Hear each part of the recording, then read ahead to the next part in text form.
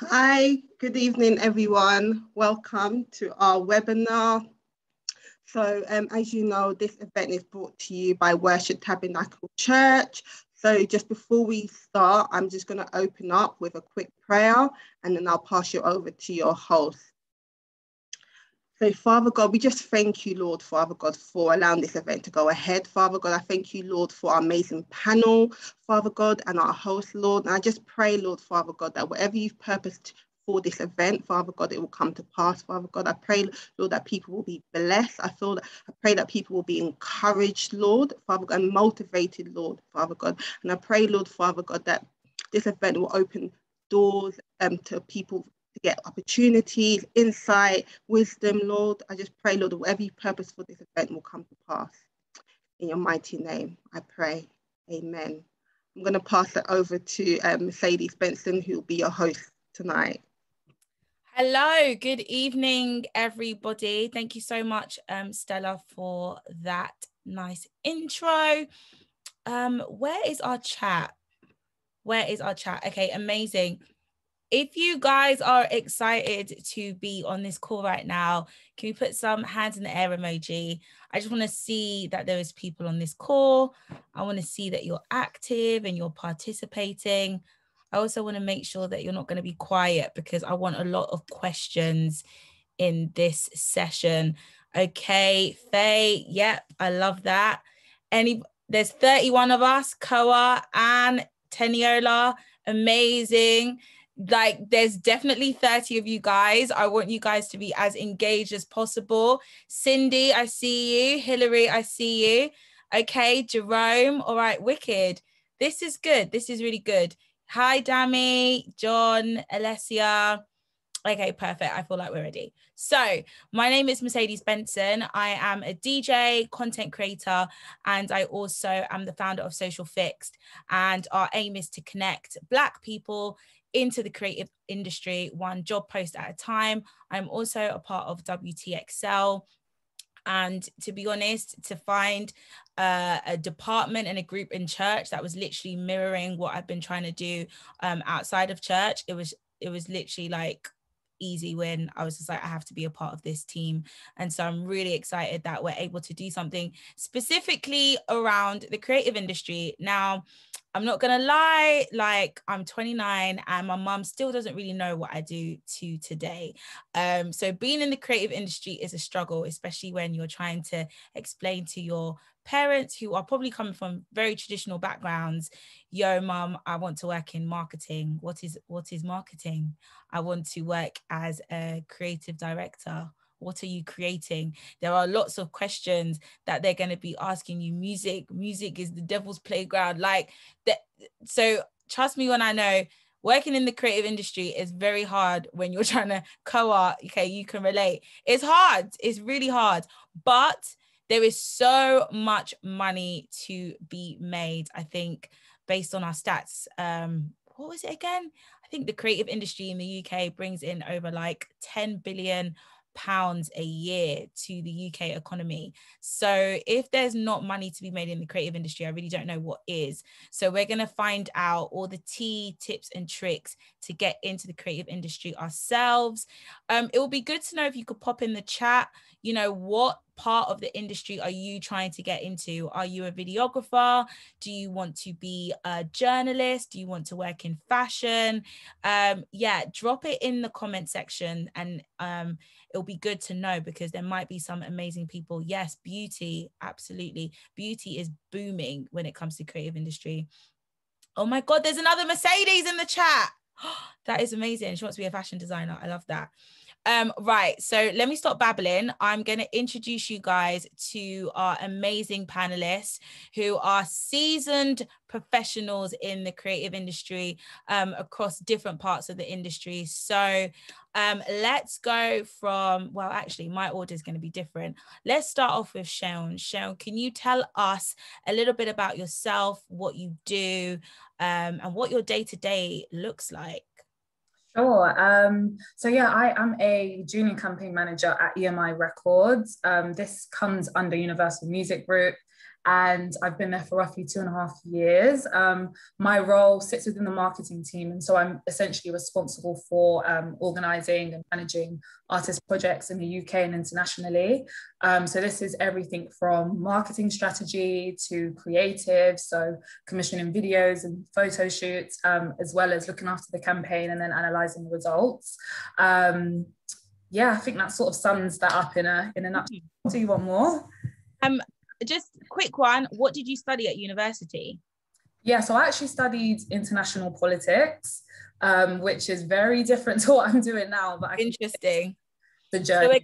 So we'll get into that. So my girl went from studying international politics to working in EMI, which is an amazing record label. We're going to get into that. That's fine. Alice, tell us a little bit about yourself, what you do, and what your day-to-day looks like. So I work for a brand called Fiorucci, and I do it's a fashion brand, it's women's wear and menswear, and I work in production and product development, and that basically is very much the project management of everything to do with making up the garment. So I'm kind of managing all the factories we work with, the suppliers, I'm sourcing the fabric, I'm checking all the artwork, I'm approving it. I'm also doing all the fit comments. So I work with a lot of different models on a day-to-day basis, fitting all the garments, making sure they look good, all in order that we deliver on time to our different retailers all across the world. So I do that, and then I've just started my own fashion brand as well. That's always something I've wanted to do. So I also run that as well as work full-time for Fiorucci. Yeah. I love that. And Fiorucci is such a cool brand. They've got a really cool store. I think it's like in Soho, that area. You guys have done collaborations with Adidas as well. Yeah. And I love the fact that you're still a fashion designer for your own brand, but that doesn't stop you for working for another fashion brand as well. Because sometimes people feel like they've got to pick a side, like I have to be an entrepreneur, but you can do a bit of both, which is great. Yeah, absolutely. And I think the way fashion is now, they're a lot more, they know that, you know, people are creative and they want to have their own side things. So like even the head of menswear, he's also got his own brand. So it's definitely the culture these days that you can really do it both. Yeah. Amazing. Okay, next up we've got Israel Peters. Can you tell us a little bit about who you are, what you do? Oh, actually, Alice, what did you study in university? I did fashion design with business studies. So you knew that this is what you wanted to do. I always wanted to do fashion, from young. Okay, perfect. All right, let's move into Israel Peters. Tell us a little bit about yourself, what you do, and what your day-to-day looks like. So I work in video production primarily. I work for a tech company and I look after all their video production in the UK and as of 2017 also South Africa as well. And that is anything from a very standard corporate sort of how-to video all the way through to like commercials, marketing campaigns, product launches. I also run a production company, which I started a few years ago now. Wow, it's been ages now. And yeah, so we work with brands, agencies, again, similarly, photography campaigns, video production, all the way through to commercials, and very recently moving into TV production, which has been interesting. What was the last question? Yeah, I mean, what your day-to-day looks like. We can elaborate on it a little bit more a bit later, but day-to-day is lots of emails, basically. Lots of calls. Yeah, very busy. And fun fact, guys, me and Israel used to work together at a gospel station called OTV. When I wanted to be a presenter. And who did we it was crazy. We were just interviewing lots of gospel artists. You were flying around the world, Nigeria, New York.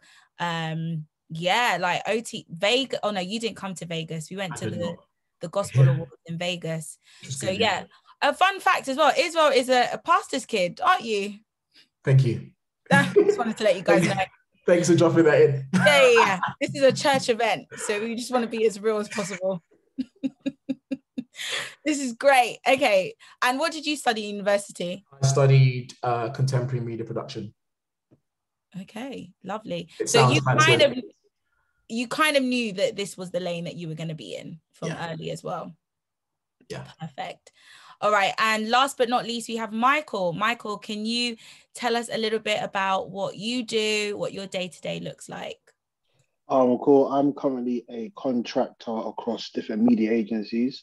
My current contract is at Zenith Media. I'm the paid social manager. My day-to-day, currently on the H&M account, is just helping them with their strategy across H&M beauty, fashion, and I think they're bringing in lifestyle and sport. That's where I plan all of their campaigns across Snapchat, TikTok, Facebook, Instagram, and other mediums that they want me to use. And I help with the creative in terms of what creatives might look good depending on the platform they want to use.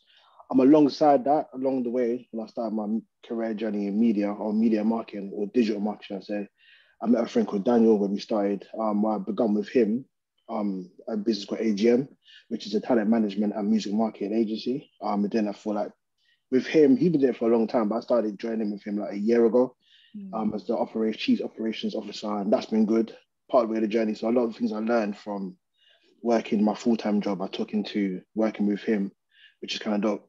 Sick. I've heard a lot about that talent agency. You got some really cool clients on there. And yeah, so paid social. So you're all about social media marketing, numbers, all of that kind of stuff. What did you study at uni? History. So I have nothing with what I do now. Every time I tell people I study history, look at me this look of like history, like I've never had anyone there, but I study history. I don't think my mom would have ever let me study history, My mom didn't get it. How I actually spun during the course was that growing up, her head, I'm going to be a lawyer. So what I spun is that there's a stat that shows a lot of people who study history and study math actually go on to do law. But I just liked history. So I know you defo Googled that and said, Mom, look. 100%. That's the only way she'll allow it. But yeah, I study history. Wow, that is very interesting. That is an interesting transition. We're going to get into that. All right. So actually, do you know what? Let's segue into that topic. How and why did you know that you wanted to work in the creative industry? What was that moment that made you think, I don't want a career in history. I don't want a career as a lawyer. how did you get into media marketing and like social media marketing? Like, that's a big jump. What was that moment that said, yeah, I want to go into this lane? True story. I don't know if anyone in the panel, if anyone's seen a film called Boomerang with Eddie Murphy, where he plays the marketing exec. And because I watched that film, I think I watched it in my third year of uni. But I just knew I like strategy and I like thinking, my epic history. So because I watched that film, I just think being a marketing exec in my head, that's what it looked like. So I thought it'd be absolutely amazing. So after I graduated, Did you I think didn't you go were going to straight get to girls from pitching perfume nah, campaigns? nah, not at all. Do you know what it was, yeah? My honest truth is yes and no, because Eddie Murphy made it look so cool, like the way he stepped in, you Yeah. got Hattie braids, but then the reality of it was completely different. Because after I graduated uni, you can't get into it as simple as I thought I could do. So I ended up bouncing. I worked in office shoes in Topman, got fired. Went back to my old secondary school to work for some of the teachers, got fired. Ended up working in a gym and then did a receptionist. And then my story is quite unconventional because I met a guy working in the gym who used to be the vice president of Live Nation, became friends, and I told him what my goal was to be, because I always tried to pursue it in one way or another. And he got me my first interview as practice. So he didn't think I would get the job. And then I got the job. We've just maintained friends since then. But that was the start of my journey. Wow. Yeah. So it's almost, do you know what I love about your story? Every moment you got fired, and kind of touching on what Pastor Ty said, every bit of rejection was pushing you into the space where you would then meet this amazing guy from Live Nation in your gym, but you would be ready to tell him what you want to do and then just go from there. Like that. And how many years did it take from getting fired, from having that initial, I've watched this film, this is what I want to do, to actually landing your first job in the industry? How long did that take? I watched that film, I want to say 2012. I got my first job in OMD when I was in 2015. No, yeah, 2015. So it's 3 years between the time I saw the film, made the decision, went on a mad roller coaster to get in there. And yeah, so 3 years. And for anyone who's listening, OMD is like a really big media company. Did you know that OMD existed? Like, how did you get to that level where you knew that, okay, I want to apply and work for OMD? I had no clue who OMD were. He literally said to me, there's a job offer at OMD International, do your research. I did my research, find out what they actually did. Because at that point, I had an idea of marketing until I actually joined it. And then he actually got me the interview. When I got there, like people that were interviewing were like in t-shirts, like normal shorts. And I came in a suit with a bow tie, like, and a briefcase and an umbrella, because I thought it made me look smart. But then the image I had in my head, which was obviously Boomerang, and then what it actually was completely different. So, but they said to me that day, because I came in that way, that's the reason why they gave me the job. I had no prior experience, zero. I worked in the gym. I knew nothing about like the day-to-day of what they did. My first client was Carlsberg. So there was like a real like, wow, a real like step into a big client in a massive agency. So that's when I had to just learn on the go. Yeah. And I think that's the reality of the creative industry. A lot of us are coming from spaces where we don't actually know that much, but the exposure that you were able to get and having that one person who also believes in you. So it's also important to say with your chest, like, okay, this is what I want to do, because you just never know who you're going to meet that might be able to help you on that journey. So I love the fact that everyone's in this room right now, in this webinar, because even if you've just got a little idea that I think I want to work in the creative industry, but I just don't know what to do, hopefully this panel will just bring some sort of inspiration for you to then do your research and keep going with that little idea. Cheryl, let's jump into you. What was that moment where you were just like, I want to work in the creative industry, I want to work in music? Was that a thing, or did you just land into this role? Yeah, so basically, as I mentioned, I studied international politics, international relations at uni. And I actually wanted to be a diplomat, similar to Michael. I studied history at A level, and I was like, okay, cool, I really love this. Like, this is super interesting to me. And then in my final year, I did a semester abroad in Malaysia. And I think that sort of opened me up to just like a whole new world. Like it really just changed my perspective. And so I got back and I was like, okay, I sort of want to do something creative, but I wasn't quite sure yet. And so during uni, I started basically DJing on the side. Like I was DJing for friends and stuff, doing events here and there. And I sort of, that was the moment where I started to realize, okay, cool, this could actually be a career path. From there, I basically applied to loads of jobs. I ended up landing a marketing internship at a tech startup. Again, I was like, okay, cool. I want to work in marketing. Let me just, you know, get in where I can fit in. So I was there for roughly about 6 months. And then I was at a company called Liberty. They're a really cool youth marketing agency / sort of culture network. And I was there working in sort of social media and digital management. There was a few stuff that I did in partnership with labels. So I was like, okay, cool, this is great. I'm not there yet, but you know, I have a bit of experience that could sort of help me along the way.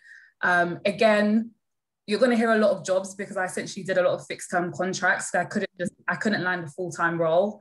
So after Liberty, I was at Global Radio. They're a huge brand who they essentially own a lot of the national commercial radio stations. So Capital, Heart, LBC, Smooth, and I was working in their commercial marketing team across their album campaigns, classical music, which was different because I do not listen to classical music. But again, I was like, you know, let me see what I can just learn from this experience. Then I moved on to Jamie Oliver Group, again, trying a role, couldn't find a role. I was like, okay, cool, there's a marketing role at Jamie Oliver Group. I was unemployed for like maybe around 6-7 months. And I was like, I just need a job. Was at Jamie Oliver Group working across his TV show. It was like a Christmas TV show and his book releases. And then it was a very conventional sort of path from Jamie Oliver Group to Universal Music. I'd essentially been applying for tons of roles, was interviewing here and there, but wasn't quite getting anywhere. And then I bumped into a friend and they were sort of like giving me advice and was like, do you know what, why don't you sort of like reach out to a senior person at the label you want to work at? And I was like, okay, cool. I've sort of done that. I've messaged people on LinkedIn, like I've done all of that. And he was like, no, go for the most senior person. So I essentially knew the email format because I'd been to, I'd gone through other interviews at Universal Music Group, and I knew the name of the president because I was just reading up on a lot of like commercial news and stuff. So yeah, on a late Wednesday night, you emailed the president. Yes, I emailed the president. I essentially was just like, look, this is what I've done. This is what I'm looking for. I attached links to the projects I'd worked on, the artists that I'd worked with. And I was like, look, I know you're busy, but if there's an opportunity to join your label, I'd love to know about it. He responded on Sunday and I honestly nearly fell off my chair. And he was just like, yeah, hooking you up with my HR contact. And then from there, I got an interview, another interview, and then I landed at EMI. So Sis! a bit of a whirlwind, I can't lie. That is absolutely amazing. Literally, yeah. Sharon said it, shoot your shot. Yeah, you have No one is going to believe in your source if you do not believe in it yourself. That is bold.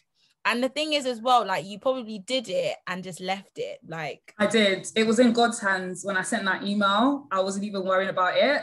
Yeah, I didn't even think I was going to get a response, but I just did it to say that I had done it. So wow. And how long did it take between, so in Malaysia you said that you realized you wanted to do something creative, like how, what was the thing in Malaysia? I don't know what it was. I think it was just maybe I was obviously there for 4 months. I was meeting new people. I think it just sort of just opened like my perspective beyond, you know, parents being like, oh, you need to do something corporate or something, blah, blah, blah. And I think, I don't know, at that point, it was sort of like a epiphany, like, oh, I want to do something creative. And during that time as well, I was just teaching myself how to DJ in my room as well, watching YouTube. And then I think the two at the same time sort of then influenced me to be like, okay, maybe try this as an option. Nice. Yeah. Oh, wow. I got goosebumps. That's crazy. Thank you so much, Sharon. Alice, okay, so you knew you wanted to be a fashion designer. Yeah. Like fashion's been your thing. Like what's your earliest memory of you knowing that, yeah, this fashion is what I want to do for the rest of my life? Earliest memory. I think I just remember one time just being at home, and then my dad's friend was like, "Oh, what do you want to be when you're older?" I think I was maybe like 8 or something. And it literally just popped into my mind. I can't even tell you like where I first saw a fashion designer. Maybe it was Clueless or something, I don't know. And then, yeah, I was just like, I want to be a fashion designer. And then since then, I was just always sketching. I done it for like GCSEs. I done it for A levels. Then I did a foundation. I went to Chelsea College of Art and Design. I did it there. And then I was very kind of adamant that I wanted to go to Brighton University because I knew they had really good industry links with different fashion brands. And a part of the course, you have to do internships.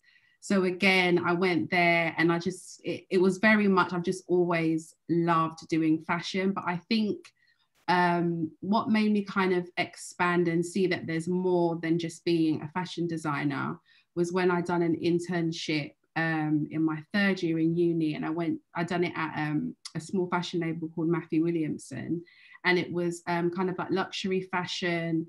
And there I saw that there was like, you know, product development, then there was production, then there was the sales side, then there was actually being a designer. So I really saw like the operation side of it. And I think that's where I really fell in love with, actually, I enjoy like the project management side of things. I love to source factories, you know, I love sourcing materials as well, and actually working quite hands-on with the fabric. So I think that internship, I kind of came out knowing that, right, I actually don't want to be a fashion designer. I want to do product development or production. And so, yeah, I definitely say if you are thinking about, you know, being in fashion, internship, you know, everywhere, because you just get so much exposure to all the different roles that are available. It's really good at networking as well. You know, I still know like people from that internship, you know, so I think it was definitely, yeah, that was the moment that I'm like, right, this is how I'm gonna, you know, be strategic. And so after uni, you know, my first job was then product development for Lacoste. So it was very much like, you know, I was able to actually get what I wanted. So I'd say as well, you know, you can go in with a plan, you can be very strategic about it. And whereas a lot of my friends, they kind of wanted to do design, I saw that there was this gap that not everyone was looking at. Yeah, not everyone was looking at product development, which basically you work really close with the designers and you still get the kind of creative aspect when you choose what kind of technique you're going to, you know, use for a particular garment or what kind of fabric you're going to use. So you still are very much hands-on, but whereas design is completely competitive, oversubscribed, product development and production isn't as. So yeah, that's kind of what made me decide on that. And when you realized that product development was something that you wanted to do in your 3rd year of uni, that was when you did the internship, right? How was it like taking that back to like your uni lecturers? Did they facilitate you in kind of getting that Lacoste job, or did you kind of just take the reign and do it yourself too? Because to get Lacoste as your first job straight out of uni is very, very impressive. So like what happened between that internship and getting that job? Yeah, I think they didn't really help me, because I think final year was about like final collection, it was dissertation, so it wasn't really, they didn't really have the chance to do that. But what I remember doing is actually going on job boards. So like, I think at the time it was about Drapers. There's a really good website called Drapers Online, which is where all the fashion brands are, fashionjobs.com. And then I literally would look at the spec of what these jobs required. My sister works in HR, so she literally would say to me, right, look at what it takes to be a product developer, what you're doing on a day-to-day basis. And then I very much tailored my my CV to be that I've kind of done those things, even if it was like a really small experience that I got from my internship. I basically wrote that I'd done it. So, you know, there were times where on my internship, I had to go and go to the fabric stores in Soho and then bring them back to the studio. And then instead of saying, you know, you could just write, I had to go to the stores and buy fabric, but I said I had to source the fabric for this particular garment. So you want to really learn the language that they're using, and you can find that out just through reading these job specs. So I very much made it out as if I kind of did more than I did.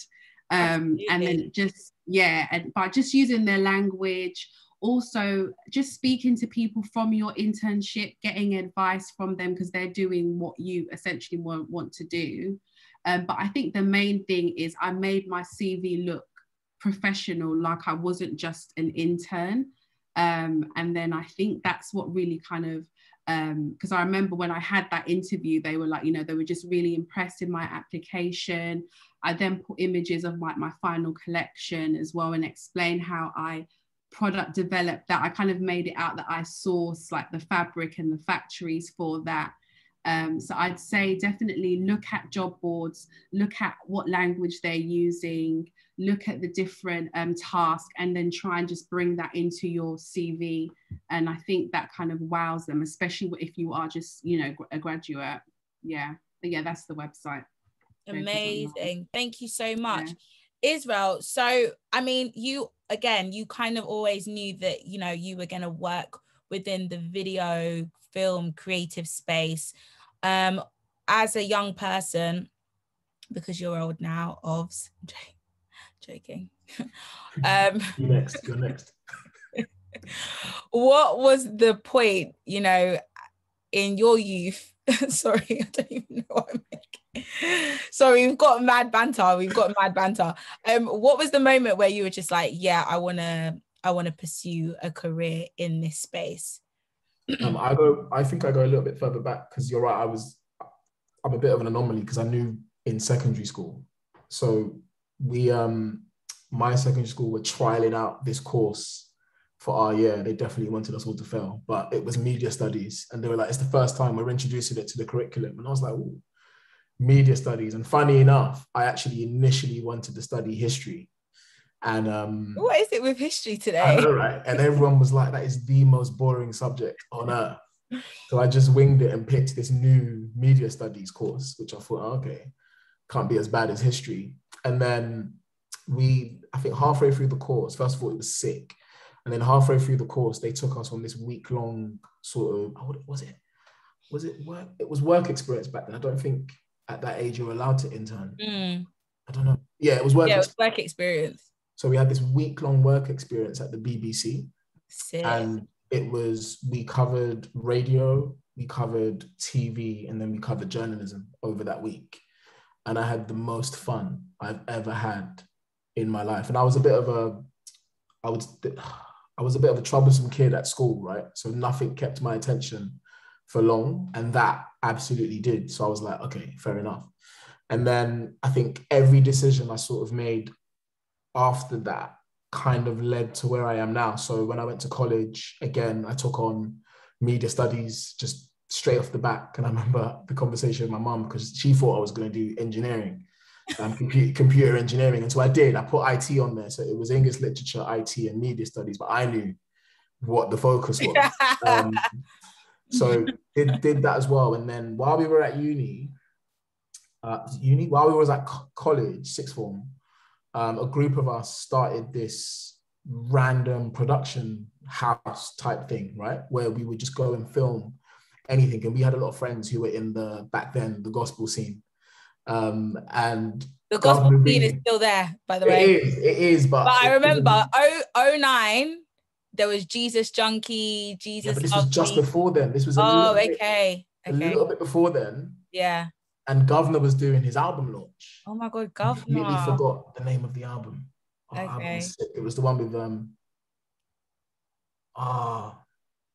anyway, I digress. So he was like, like, you guys come down and film. And I was like, all right, cool. So me and Paul, we went, so like Paul knew this guy that ran a production studio. So we borrowed 2 of his cameras. Bearing in mind, we're like 16, yeah.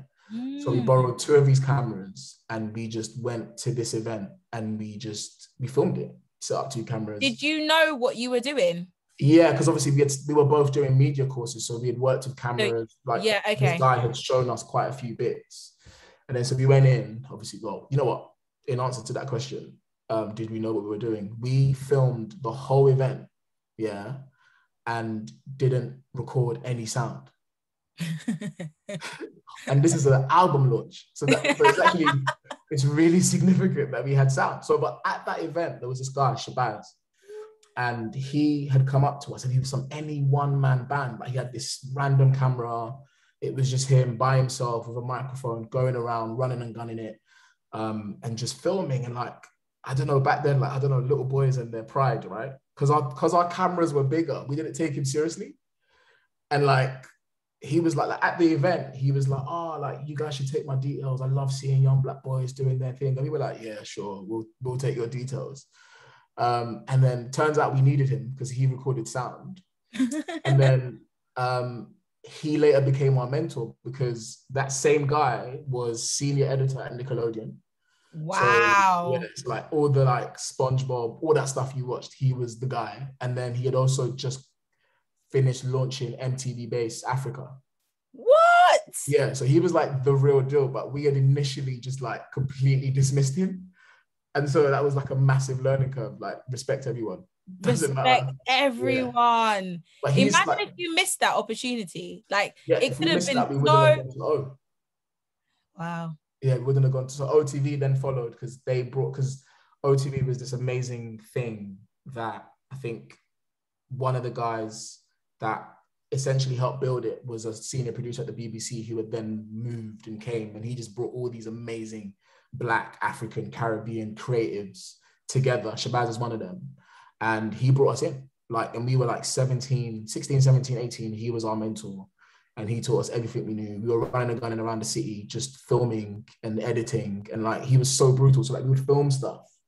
And then he would watch it back with us, as you do back then. Because back then it was tape. It wasn't like SD cards or like digital. It was all tape. So everything you had to, in order to digitize a 16-minute tape, you had to watch it back for 60 minutes. And he would come and sit with us and be like, do you think that was a good shot? And we'd be like, yeah. And he'll be like, nah, it wasn't. But we filmed it. There's nothing you can do. It's tape. You just got to wait for the tape to finish. So that was like a massive pivotal moment. And just like, imagine this, I'm learning this before I'm 18. So it was very like sort of forming of the rest of my career. And then I went to uni, and then in uni, I think the next step there was, London 2012 happened, timing, right? And so they came to 4 unis in the UK, my uni, Kingston, I think Wolverhampton, and another uni. And they basically gave all the students that were like studying film production, media studies, they gave them all jobs at the London Olympics. And that was insane because you had production houses from the whole world, everywhere, like China, Canada, America. And like the sort of takeaway from that was just network. A lot of people got really good jobs. I think 3 people off the back of that ended up moving to the US. Like, it was dope. So I think, that was my journey. Random. These stories, wow, absolutely love it. Guys, if you're inspired, throw some fire emojis in the chat right now, because I'm very much hot, because it's too much. There's too much tea going on. There's too much blessings happening right now. If you have any questions as well, make sure you pop those questions into the Q&A box right there at the bottom of your screen, because, you know, I'm sure there's so many personalized situations going on, and I know you're going to want to ask some amazing questions at the end of this. Dami in the chat said something so amazing, and it's true. A common theme across these stories is that the more you put yourself out there, the more opportunities come your way, even if it's in the form of rejection. Now, you know, we've heard about your stories, your come up, that one moment. For all the young people, old people, do you know what? Let me stop doing the age thing, actually. Just for anyone who is wanting to get into the creative industry now, what would you advise is the best way to get yourself out there? We are living in a social media generation. Some people are saying put everything that you love, put your whole portfolio on Instagram, sell yourself. Some people are like, you know, work hard behind the scenes. It's not about what you show. It's about, you know, what the work that you do. Some people are like, nah, getting a job is 80% networking, 20% what you actually bring to the table. So there's loads of different lanes and avenues that people are finding, or people are saying is the right way to get a job in the creative industry. Because it's not as easy as like, you go to medical school, you do your 7 years, you do your 2-year foundation, you will get a job. Do you know what I mean? Creative industry there's a lot of gray areas. So, Cheryl, what piece of advice would you say to someone on how to put themselves out there if they want to get a job? I would probably say, actually be creative with your job search. I say that because, you know, you can look on LinkedIn, you can look on the dots, which is great if anybody's looking for jobs. It's essentially like a creative version of LinkedIn.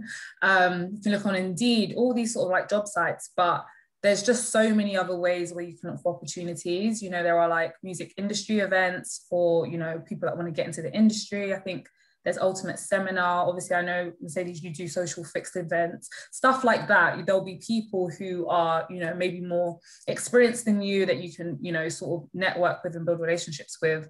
I'd also say some of the things that I did was essentially on LinkedIn, you know, you can search in the jobs portal. I would actually search keywords in the posts section. So those are people that are posting links, job postings, but not necessarily on the job portal. So that's a good tip. I'd also actually search keywords in Twitter as well, in case there were people like posting, you know, I'm hiring for a music marketing assistant, whatever. So I do that. What are the other things I used to do? Yeah, go down to events. Again, as I mentioned, like I wouldn't suggest sliding into everyone's DMs on Instagram and all these different platforms. But if the platform is appropriate, like the dots or LinkedIn, reach out to someone who doesn't even necessarily have to be super senior. They could be just a level above you. They might have more time for you to just give you advice on sort of the things that you could do. I'd also say as well, like, don't neglect your sort of like side hustles and stuff. So I was obviously DJing at the time. And so I knew a lot of people in the industry. From there, you know, there was a few interviews that I got off the back of those relationships as well. And I think bringing that experience into my interviews and telling them, oh yeah, so I DJ and do all of this, it really just showed them that I was proactive, that I could teach myself something, and that I was already sort of like in the scene and sort of understood how the music industry worked to some degree. So yeah, those are sort of like my top. And Sharon, what I love about your hustle in being able to find a job in all those different spaces is that when you were searching the keywords, DMing a few people, emailing a few people, how much expectation did you have in those interactions? Because I think sometimes a lot of us get disheartened quite quickly when you're putting yourself out there, or you're hustling across social media, across the internet, and you're either getting no's or you're just getting airtime. So did you have a lot of expectation, or did you just kind of leave it up to God, leave it up to just like, well, I've done my best, let me just keep going and see what lands? Like, what was your mindset? Because you didn't have any permanent jobs for a while. So yeah. How did you make money? How did you mentally cope? Like, so my expectations were very low, because I just knew, like, notoriously it's very hard to get into the music industry. In, you know, the UK, there are 3 major labels, and a lot of people will stay in those jobs for like years and years and years. So I already knew it was going to be hard. And so I think because I went in with that expectation, it sort of meant that I didn't give up so quickly. And so, you know, from like maybe the first year after leaving uni, I knew I wanted to work at a music label. I would apply to the roles, the internships, all of that. But in addition to that, I'd also be applying to other marketing jobs, because I knew if I don't get the music job, I can't just be here like unemployed. I need to find something else. And maybe there will be transferable skills from that role to where I eventually want to be. So I did that, landed a fixed term contract. Again, after that, I landed another like fixed term contract. And from there, surprisingly, like I had learned so much that was valuable to my role now. So I'd worked in a little bit of TV, a little bit of e-commerce, a little bit of radio, a little bit of social media, all of that. all of those areas are things that I literally use on a day-to-day basis. So I'd say don't be disheartened if you don't get there straight away. Like, there are transferable skills and there's loads of things that you can pick up on the way, which will eventually help you. Amazing. Michael, now your side of the industry, I feel like is quite new, like paid media, Facebook ads, SEO. These are, for me, I find them so clinical, like it almost feels like a degree in itself, yet it is all based around social media and websites. So it's all new. What would you say are some kind of great pieces of advice that you could give to anybody who would like actually want to get into your industry? Do you need to have all these technical skills? Do you need to do a digital marketing course, or like yourself, you just learned on the job? So what advice would you give for somebody who wants to get into like advertising, marketing, paid media? Truthfully, I'll say there's no harm in doing it all. I'm lucky. I met someone who got me into the job when everyone has the same story as me. But before that, you can go on like Facebook have a learning course, an e-learning course, which you'd have to pay for. I did it for free, but you have to pay for. It's like £100. It's worth doing it. Make sure CV's done that more than someone else who hasn't done it. So when you're going into an account exec role, if they can see that you're Facebook accredited, you're more likely to be seen. You can go into Google Ads. They have an e-learning courses where you can get certification. There's Twitter Flight School. There's a Snapchat one. And wait, slow down. We need to be writing this. Wait, Google. There's a Google Ads one. There is Facebook, a Facebook accreditation. There is one called Twitter Flight School. Tell me about Twitter Flight School. I've never heard of that in my entire life. So Twitter Flight School is essentially another course to teach you how to use the ads manager. And then my part of media is quite technical, but it's fun depending on how you like to think about things. So what paid media is essentially, it's never the first point of call. It's when all the creative side is done, that you give us the ads to expose to everyone on all these different platforms, and you have to think strategically, which is again, it's strategic thinking, but I call it creative things. I enjoy it. Hence why I actually study history on purpose, because that course allowed me to be able to think about why I say things and why I do things. Critical learning and thinking and stuff. Yeah, it's important. So one thing I think is important for everyone who wants to get in, he probably isn't doing a course related to paid media or digital marketing, is that what part of what you're doing now just might be applicable, and how could you transcend that into what you want to do next? But if you want to get into it, I would definitely say, like, speak to recruiters. The one thing I did was I spoke to, even once I was doing it in my first job, I spoke to recruiters. I even did a technique of making my CV pink. So that way I know if my CV is pink, it stands out from a black and white CV they're going to get at their desk. Gives us something different to look at. Like, stuff like that, which actually came back to me and said, oh, if I didn't see if your CV wasn't pink, I wouldn't have picked it up. So it's funny stuff like that with recruiters. Michael, actually why pink? Because my name is Mike Idowu, right? It's a very Nigerian name. So in your mind, you're going to think, why is this guy's name Michael and his CV's pink? Just out of that pure curiosity, just might pick it up and read it. And it actually worked for some time. Then I changed it to like gold. I might change it to orange just to see what happens. But I do it for myself. And I think it's fun. Just to think if this actually works, then I'm going to keep doing it. So now my CV's on Canva. I've turned it, like, the formats were weird, but you just do things that relate to you. Especially when I think about digital marketing and pay me, my biggest advice I tell to anyone, that any interview you get into, and just be yourself. Just be exactly who you are. Be a version of yourself that you're proud of, that you want someone to look at and be like, yes, I want this person in my job. Because a lot of times, especially the fact that paid media is new, more times they already know that you're not going to know anything, that the technical job of what it is you're going to do. They just want to see that you're a good person. So how do you relate? How do you speak well? How do you speak with the person right in front of you? How can you communicate with someone that is not from the same country as you? So a lot of times, like, I work with a lot of multinational people, you have to learn how to speak to someone who may be straight from Italy or straight from France. Some of my greatest friends have been from countries I've never heard of, like Philippines before this point, or like Romania. And these are people that interview me. So that transferable skills is being relatable, just speaking to people on honest terms. But the technical way of getting in, I would definitely say, is just to build to your CV so it looks nice and looks better than most people that want to have done it. Just look into what you can learn for free, how you can add those qualifications to your CV, and that stands you out. So if you've worked in, like, I came from a gym, I was in sales, which has nothing to do with paid media. the only thing that made me stand out was all the stuff that I thought would make me look good. So I remember I was doing creative writing for a friend in a business called Local Kicks. I would do like copywriting for friends, and I put up all of my CV. So then they can just see I'm a self-starter. And most times they just want to see that you're a self-starter, and all the technical skills they can teach you along the way. But the most important thing is I've been in this for 8-7 years. My goal was to always contract, just learn everything you possibly can, because it gets to a point where your expertise is going to pay you more than it pays someone else. Facts. Oof.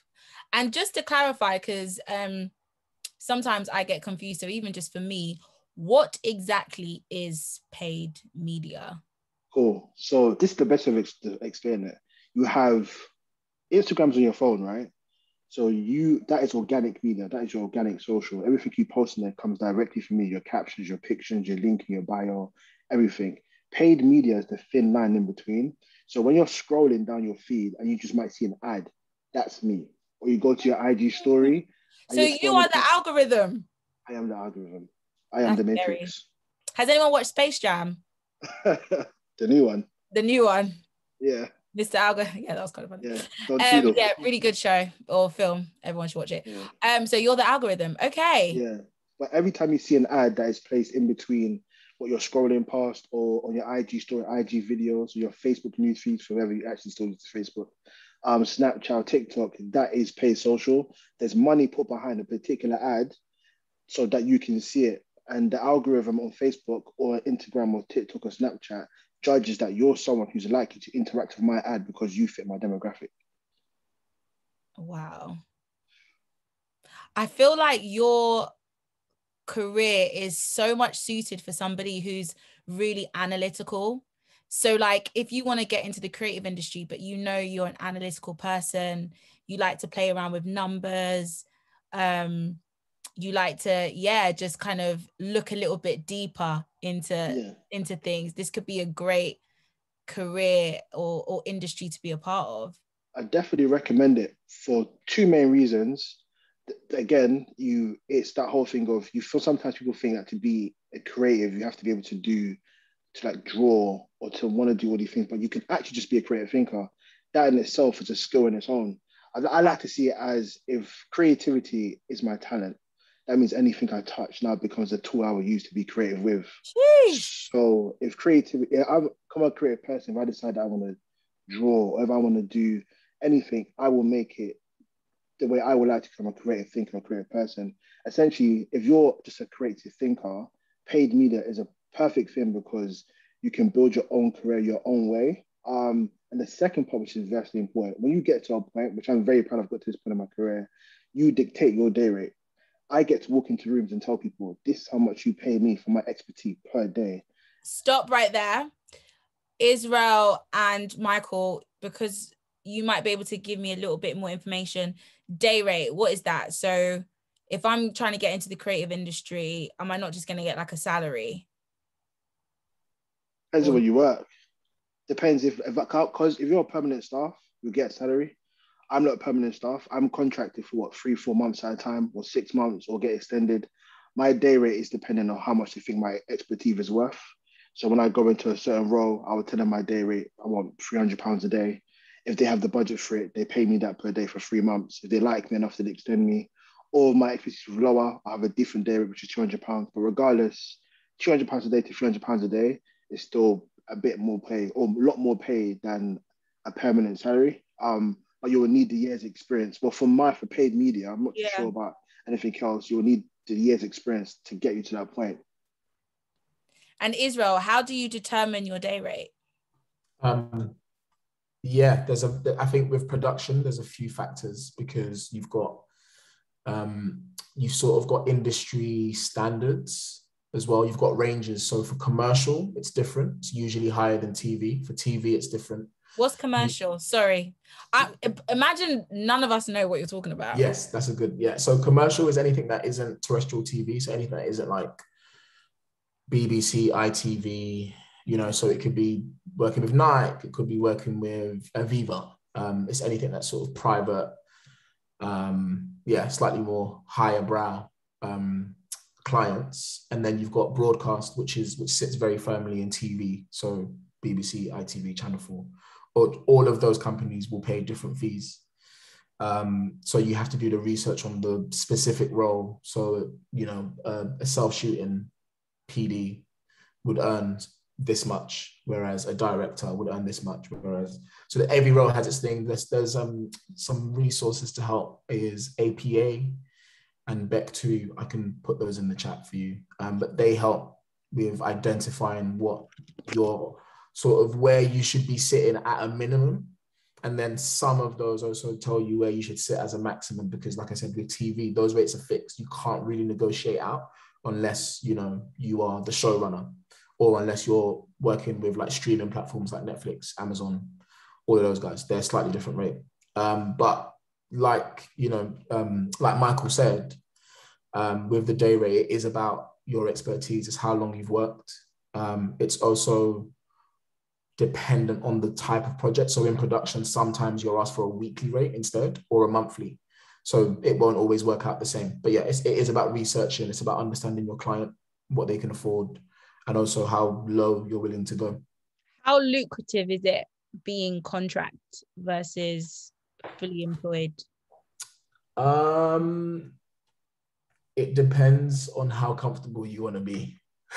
Oh. Because no, I say that because with being employed, you get holiday pay, you get annual leave, you know, you get certain securities that are really nice, actually.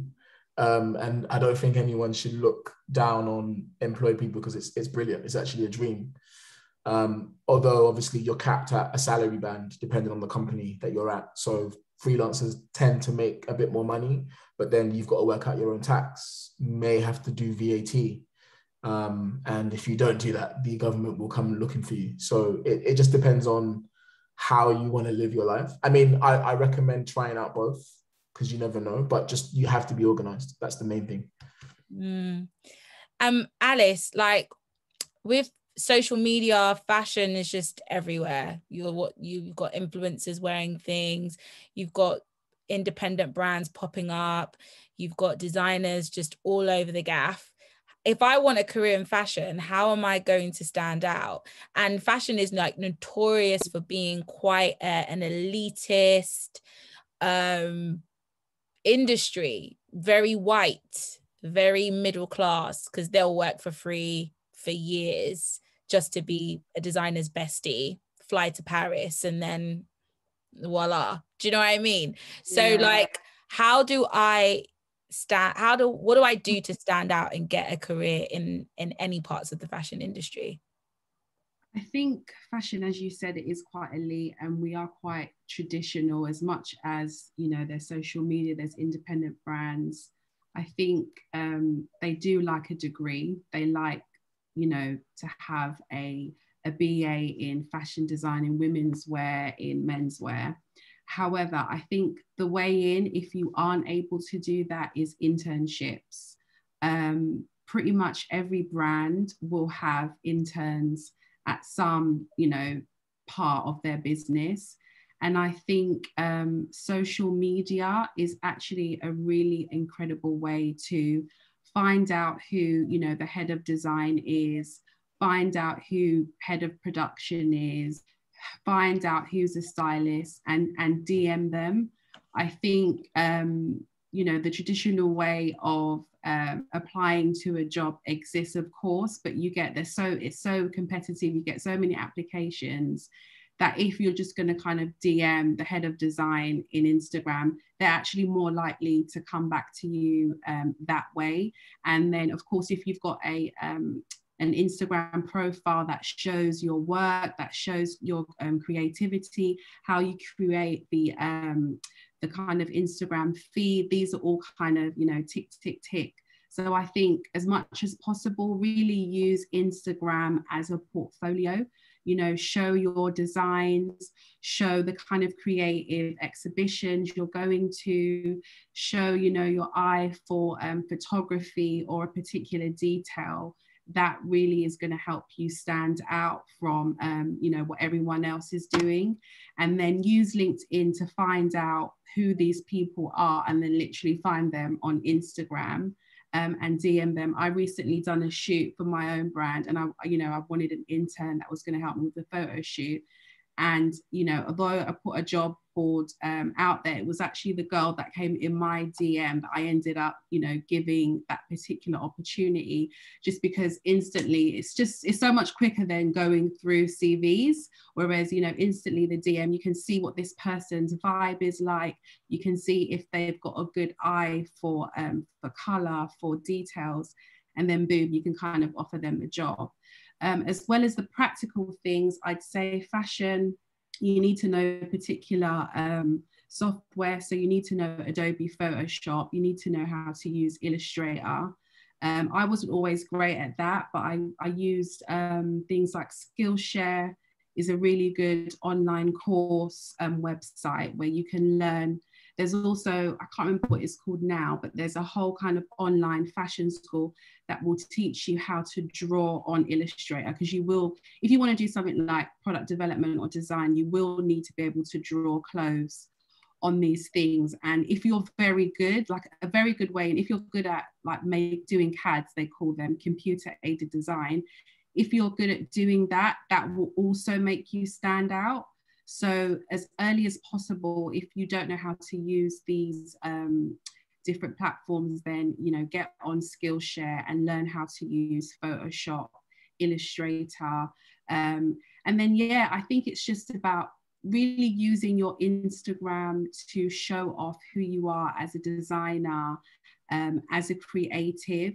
If you can, I would say, you know, study the course. If you want to do a foundation, London College of Fashion have kind of 1 year courses. They also have online courses. So you don't always have to commit to a degree, but I think it is an extremely competitive industry. And sometimes they kind of won't even look at you if you haven't studied it in some form. So I think just kind of ask yourself, you know, if you really want to do this for the long haul, can you go to university? If not, then I think definitely look at things like Skillshare, London College of Fashion, and really learn about not just the creative side of it, but also the business aspect of it, the operations. That will kind of give you, that will make you a cut above the rest if you're really looking holistically at what it takes to run a fashion brand. And I think that will kind of make you stand out. Yeah. I think one more question before we kind of get into the Q&A is, I wouldn't say so much music, but definitely like advertising and marketing and kind of like film and TV, being older in your journey isn't really too discriminatory. Like, I feel like a lot of the people killing it in film and TV are actually much older. Correct me if I'm wrong. Like, it's almost like the more seasoned you are in what you do, the better the opportunities. And advertising and marketing, I remember when I used to work at a tech company, everyone seemed like they were like in their, you know, 40s onwards. Michael, correct me if I'm wrong. But fashion and music, if I've just done 7 years in corporate land or just doing something else that I don't want to do, and I'm now 30, 31, is it going to be easy or hard for me to get into music or fashion? I think for fashion, people, it's so fast paced that we actually love when someone can come in and hit the ground running. And, you know, sometimes when someone hasn't had the experience of life, they're a lot more kind of timid, or you kind of have to train them up. So actually the advantage of being older is that you have had life experiences, you tend to be more confident. So you can use that to your advantage and kind of show people that you are able, you know, yes, you're kind of new to it, but you are confident. You can maybe, you know, put yourself forward for a lot more things. You can confidently hit the ground running and may even get more responsibility than actually someone that's kind of like a fresh graduate student. And so I think you just kind of if you are changing your career, you almost just have to let go of that and just be confident enough to be like, I've had life experience, I can do this, I want to work for this business, I want to work for this brand, I want to do this internship.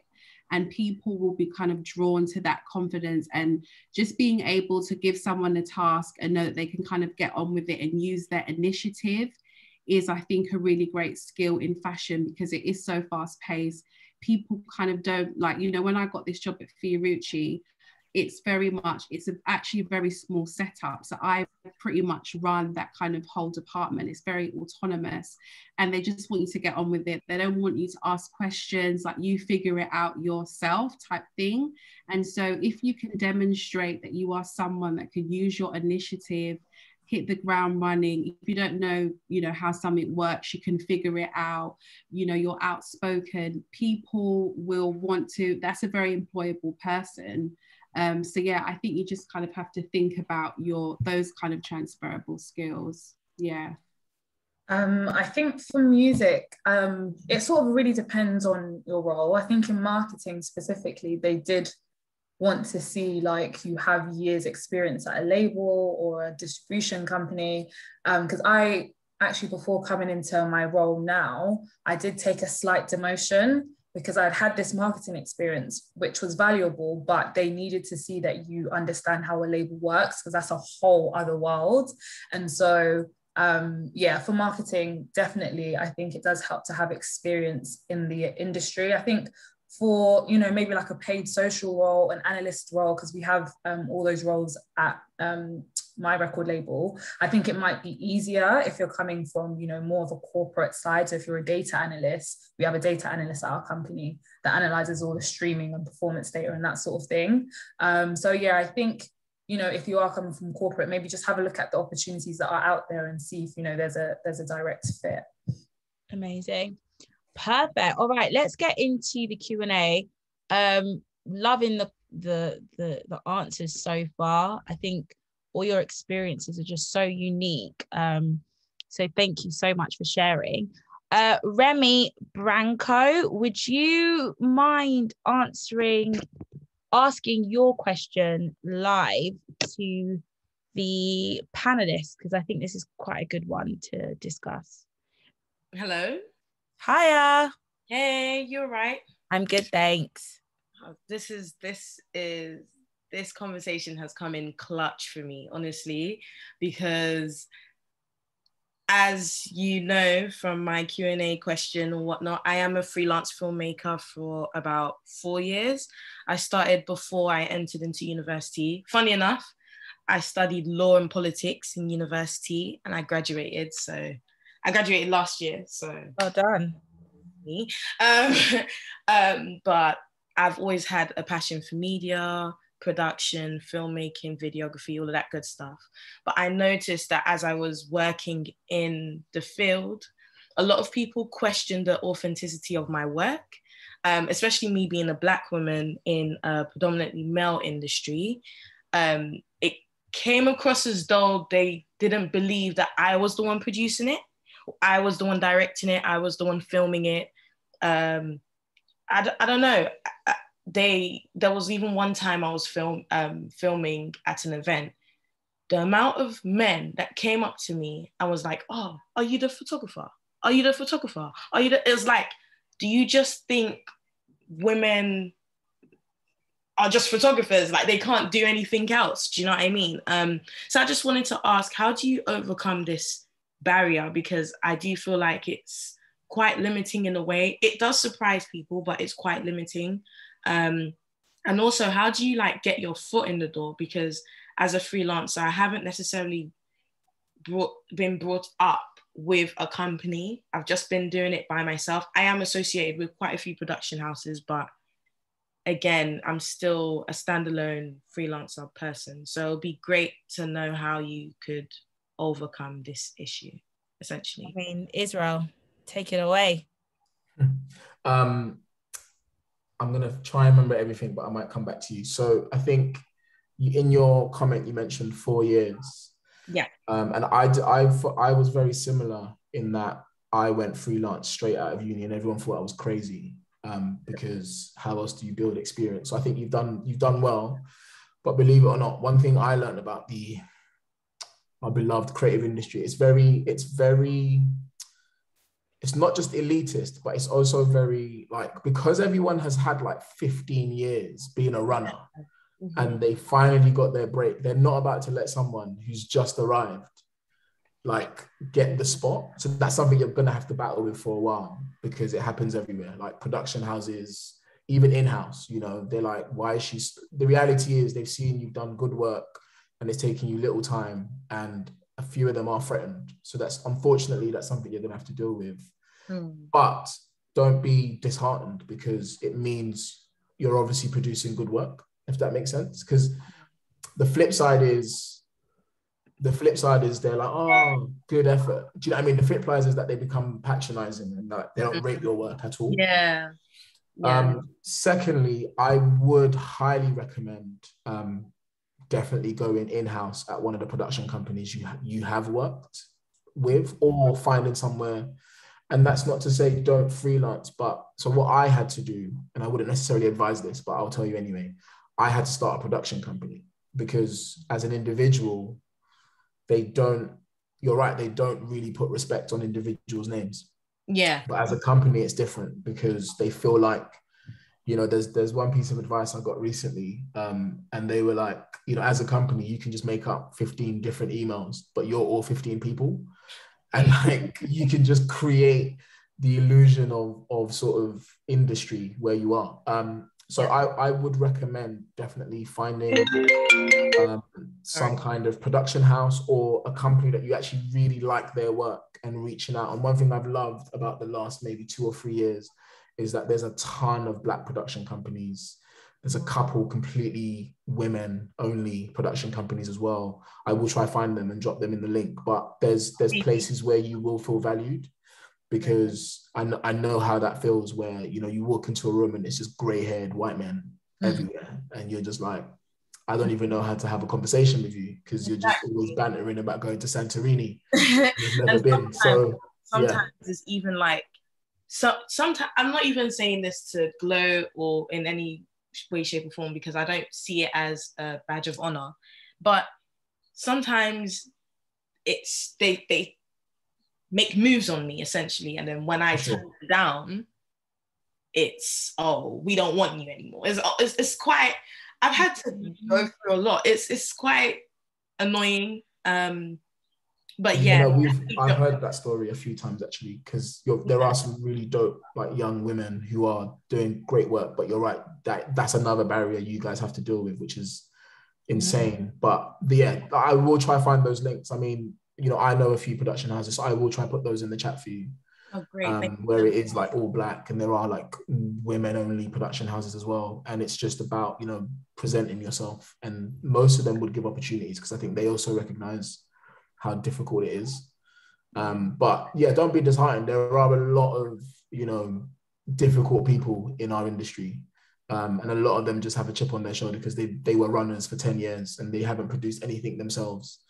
They've always produced for someone else, and so there's almost an admiration that you've just gone and done what you wanted to do, but they would never admit that. Right, amazing. I hope that answered your question, weren't me? It did. Thank you so much. No worries. Cindy, are you there? You had a good question. Well, very straightforward question. Let me know if you're there. Yeah, I'm here. Awesome. Do you want to ask away? Yeah, let me read it. Well, I'll just speak it. Well, I'm a self-taught fashion designer, but I have zero professional experience, because I studied biomedical science, and I've worked since I left uni. I've worked in that industry, so I want to work in fashion, but I just don't know what the best route can be, because on my CV I can just write what I've done, but it's almost not recognized because I don't have any professional experience. So how else can I get noticed apart from just writing what I know? Yeah, I think do you kind of use Instagram at all to share, you know, your sort of fashion design skills? I think that would be a really good start.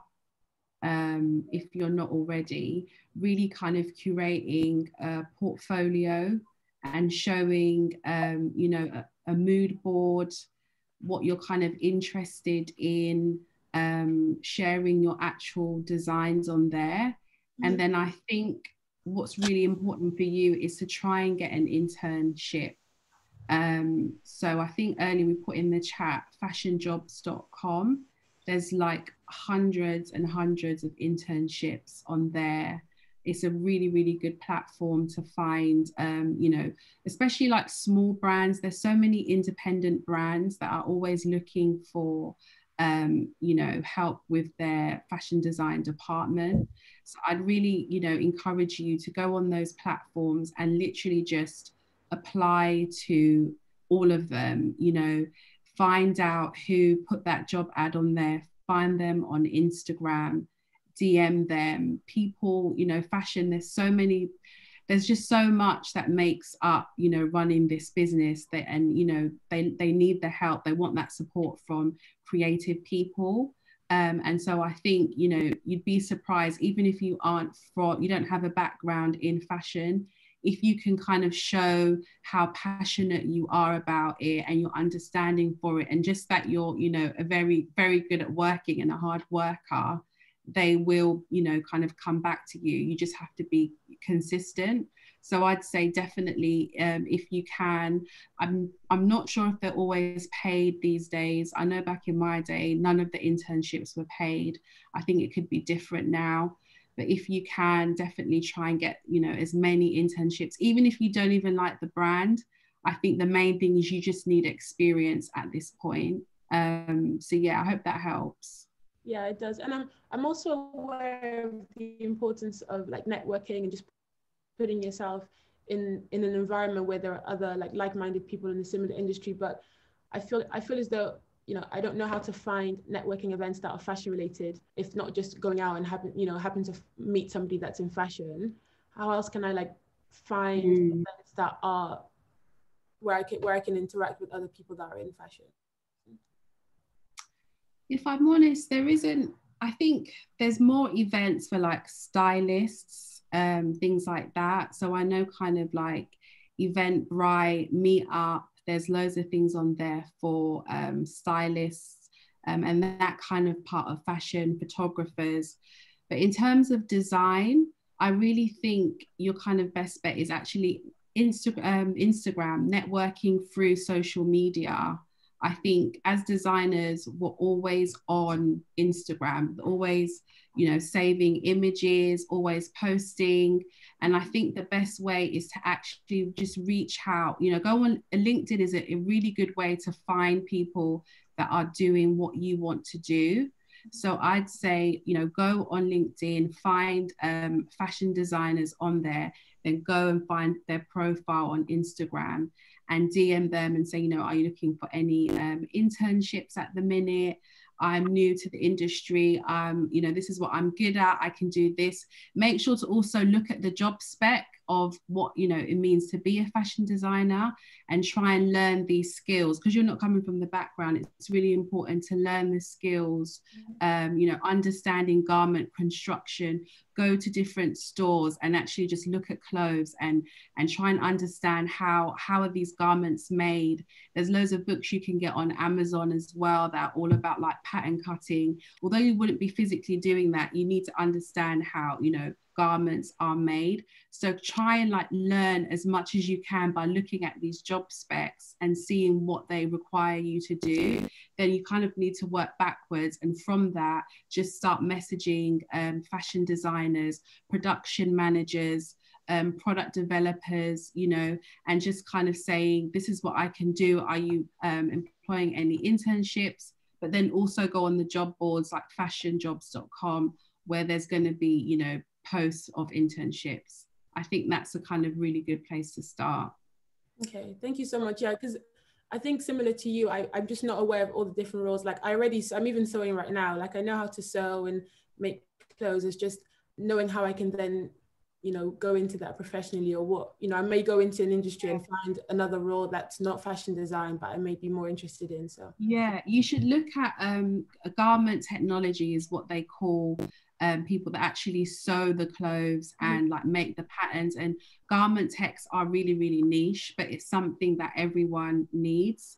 So I think as another thing as well that a good friend of mine did, she'd actually done an apprenticeship, and that's a brilliant way to get in. She's done an apprenticeship with it's just a 2-year course. I can't remember what it's called. It's like a fashion institution in the West End. And then a part of that apprenticeship, you actually learn on the job. And then now she's doing garment tech. So that could be a good way for you to get in as well, because that's something that, you know, not everyone really enjoys actually physically sewing. So that could be a good thing for you. Yeah. Oh, thank you so much. Yeah. That's amazing. I hope that answered your question. Just to kind of piggyback off what Alice said, I think especially with fashion and actually with any industry, one way to stand out is to read articles about what the future of said industry is about. So 5-6 years ago, they said that the future of marketing would be influencer marketing and paid and SEO. So anyone who listened to that and decided to be an expert in that field now are one of many few people who are able to probably demand as much as they want, because they've then perfected what was meant to be this innovative thing back in the day, now has become such an essential thing to the highest level. I know with fashion, it's all about sustainability. We're going through climate change. So anything that can basically make the fashion industry seem sustainable, maybe read up on those things to see how you can then be somebody that can answer or solve the problems or the issues within that industry. And then that could be another way that you can stand out. Music, 10 years ago, streaming was a thing, but it was like, But now, go into the music industry, Spotify, Audio Mac, all of that lot is literally like the most important thing in a artist's career at the moment. So if you know your numbers, if you can read data, you're winning. That's your way into the industry. You can stand out and get into music just by understanding data, because that is really all they care about at the moment. You know what I mean? So definitely go read up about the future of said industry, see what people's predictions are, and see if you can apply what you're learning right now to those predictions, so that in the next couple of years, you're one of many few who have been able to master that. We've got a really cool question. I hope I'm saying your name right. Mandizole? Yeah, one of the very few that said it correctly. Yeah. So ask away. My question is, so actually let me start with my career aspect. So basically I am a 2020 graduate. I have a degree in fashion marketing and management, and I currently have just finishing in 2 weeks time, my master's in design innovation and brand management. So now my issue is, how do you stand out in terms of, obviously when you apply for jobs, the issue now we're having as 2020 graduates is the fact that we're not up against the people we graduated with. We're now up against people who lost their jobs at ASOS, at Topshop, or any other fashion industry company, or any other marketing brand that has dissolved in the time while obviously Corona was going on. And obviously that's the fight that we're having. And how do you stand out in terms of that? Because obviously now I feel like I'm overqualified, because obviously now I've got a master's, and and obviously my internships that I've done previously are now becoming 2 years old, because obviously I did it when I was still at uni, and now I've been unemployed for a whole year in the time. So yeah. Very valid question. Any thoughts on that? I would say one thing to do is, and this is just something that I would do, start something. Start anything, start an idea you have in your head. Start to formalize an idea and make it a practical thing that someone says tangible, so someone can see. Because you're right, you're up against people who've lost their jobs, stuff like that. So, but where you can come into, you're young, you're new.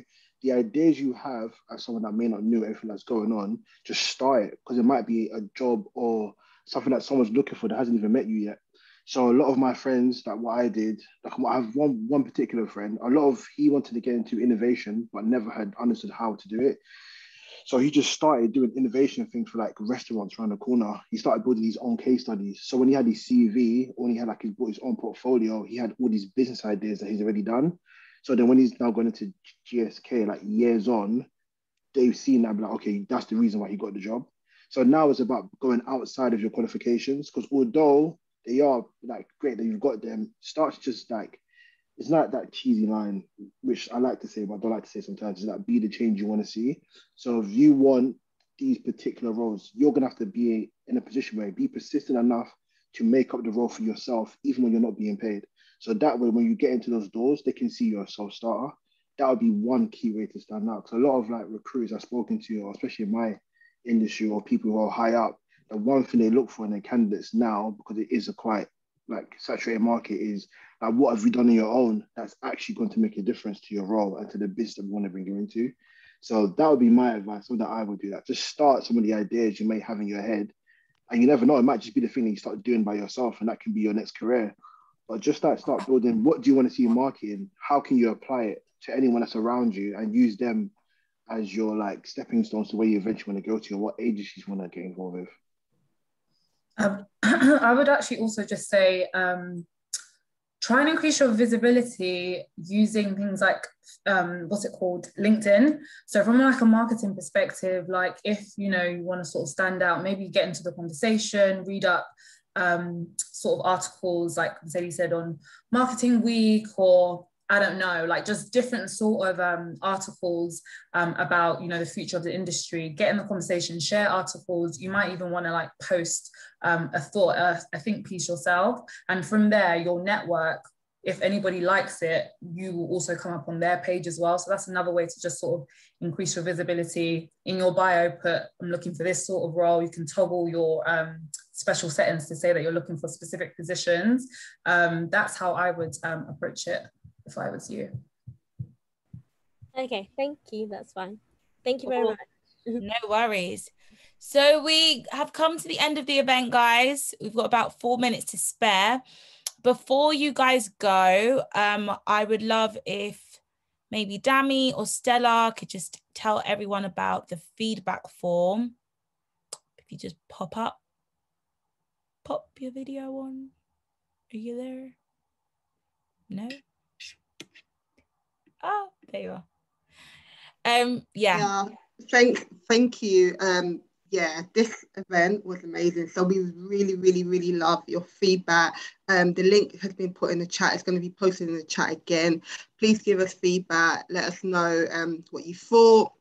Also, if you have any questions as well that haven't been answered, if you put in the feedback, we will try and get that answered for you as well. There's a section at the end that says any other questions, so you can just put it in there, and then we can try and respond to that, because we are aware we couldn't get through all the questions. But yeah, it's been an amazing event. Mercedes, have you got anything else that you want to add before I do a closing? Yeah, so I just hope that, you know, we were able to answer as many questions as possible, that you were able to get a real insight into how you can break into the creative industry. I think what I love about the panelists today is that all their journeys were so unique, but there was definitely lots of themes and consistencies that they all displayed as well. So please go out there and apply, shoot your shot. Like literally you are your biggest plug. So you have to go out there if you want it that badly. Please fill out the feedback form, because if you fill out the feedback form, we'll be able to send across our panelists like LinkedIn's and all the details that you can do to kind of get in touch with them if you have any further questions. Panelists, you guys don't mind us sharing like your LinkedIn and stuff like that, so that they can connect with you guys further. So yeah, fill out that feedback form so then we can send it to you guys that do that. Will this recording be able to be shared? Yeah, so we'll put the recording on our YouTube page, Worship Tabernacle. So look out for it. It should be up by the end of the week, hopefully. And yeah, you can go back, take notes, because I know there's a lot of gems. So yeah, you'll be able to rewatch this. Absolutely. A last phrase, thought, quote, inspo, tag that you guys would like to share, Sharon? I actually don't know what to say. Maybe just keep trying. Yeah, don't be disheartened, and also keep God involved. Yeah. Alice? Yeah, I think I'm pretty similar. In all things, just put it in prayer and, you know, just kind of confess favor over all your job application. I would always lay hands on my CV and speak favor over it. So yeah, I'd say definitely bring God into everything you do. Israel, there's a lot of pressure because you are a pastor's child. So anything you want to say? Any Don't be afraid to make Bible mistakes. scriptures you want to share? Don't be afraid to make mistakes. What book and chapter was that in the Bible? Do you know what my favorite book for just someone who was absolutely proactive is Nehemiah. Hey, Chase. But yeah, don't be afraid to make mistakes. Yeah. Nice. Michael. Make as many as possible. Oh, sorry. No, I'm done. Thank you. Michael. Be persistent. Be very, very persistent. Never give up. All of us on this panel had mad journeys to get to where we are to today. You're still young, you're still trying to get there. You've got years to go. Just keep being persistent. Sweet. That's it. It's a wrap. Thank you, guys. Enjoy the rest of your evening. Go watch Love Island. Can we see that? Can we say that? Thank you, everyone. Just thank you. Make sure you follow Worship Tabernacle so you can get updates. We have been doing events every month. We're going to take a break next month, but we will make an announcement about our next event. But thank you, everyone. And obviously, we just want to thank God. We thank God for our panelists. They were all amazing, amazing journeys. And we just pray that, you know, God will just have favor over everyone that has attended today. But yeah, take care and bye. Bye, guys. Bye. Thank you, guys. Bye. Bye.